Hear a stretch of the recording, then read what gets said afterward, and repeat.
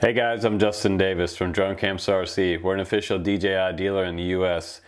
And today we're going to do a quick test to see if the aluminum foil mod actually works on the Phantom. Some of you guys have been taking a little bit of aluminum foil and putting it up against the backing where the GPS foam is added to hold your GPS in place inside the Phantom shell. So we're going to do a flight test first to see how many satellites we can get loaded without the aluminum foil, and then the next test we'll do it with the aluminum foil. And we're going to fly the rest of this week with the aluminum foil and do some tethered tests just to make sure that it indeed doesn't affect any of the other electronics inside the Phantom. So when you're making any mods, just be sure that if you do change anything architecturally, it can void the warranty. So just be careful when you're making too many changes inside the Phantom. So let's give it a shot. Let's go out to the field and see how it loads up, how many satellites we get, and we'll come back inside. We'll add our aluminum foil, and then we'll go out and do a second test, and we'll A and B them, see what's what.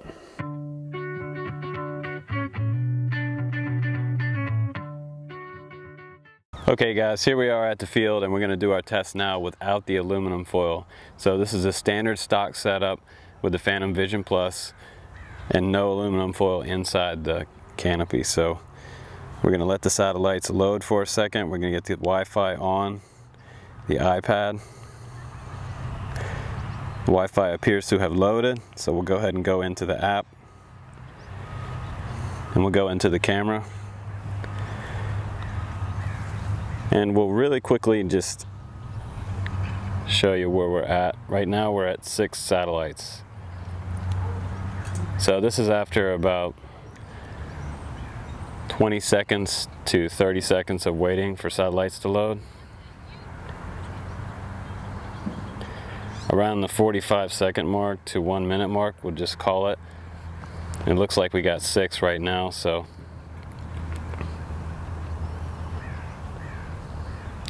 and we're staying at 6.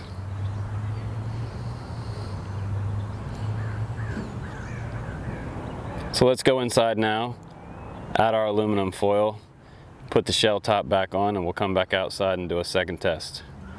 We did get up to 7, so that's good. That's good enough to go fly. So let's go inside real quick and do the aluminum foil setup, and then we'll come right back.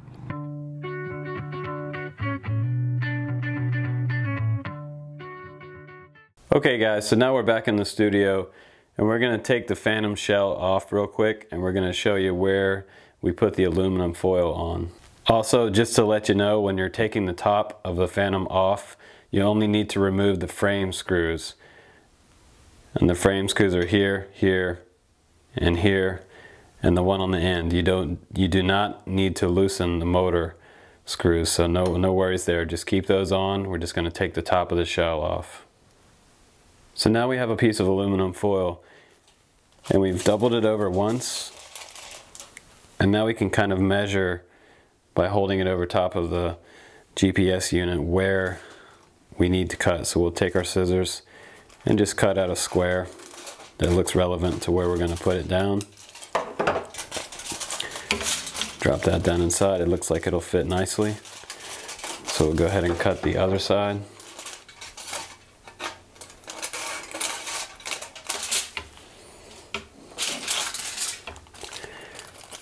And we're just going to use one layer of aluminum. Some people can double it up if they like. We're just going to use one layer to see how that works. Just going to keep it simple. Okay, so we're going to fit this in here, right over top of the shield to make the new shielding. We decided to use a little bit of hot glue to glue down our aluminum foil. This is something what yours should look like when you get it finished.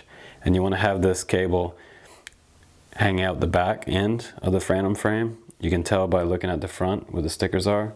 So this will come out the back and run the wire along the inside of the aluminum foil, and just enough room on the bottom to stick out and plug back in. So when you're putting the Phantom frame on, you're not going to have a lot of room to plug this in. So you want to make sure that this is well seated inside the GPS to the frame. So Pay close attention when you're plugging it in. And that's pretty much it. So we're going to put the frame back on and we're going to go out to the field and see what we get for satellites.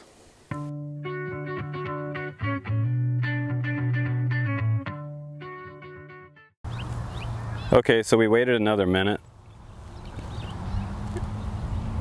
and now it looks like we have 8 satellites total. So this is definitely a little better than what we had before. 1 satellite more. I don't know if it's worth adding the aluminum foil to your Phantom or not, but it's definitely giving us 1 more satellite, and it's kind of bouncing in between 7 and 8 right now. So I'm not sure that this is a mod that's really going to help you or not, but it seems to be helping some people. So it looks like it definitely gave us 8 satellites, and it's bouncing back and forth between 6, 7, and 8. So it also depends on the day, the clouds, maybe where the satellites are at in relation to your Phantom.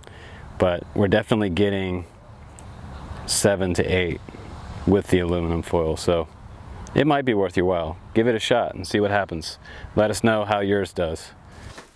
So that's it for the aluminum foil test. And it looks like it does prove to be more beneficial for you to have the aluminum foil shielding inside the Phantom. We did a test with it and without it. With it, we got around 8 satellites max. Without it, we got 7. So the aluminum foil seemed to give us 1 more satellite connection with our Phantom. So give it a shot, give it a try yourself and see what happens for you. I'm Justin Davis with Drone Camps RC. Please click subscribe.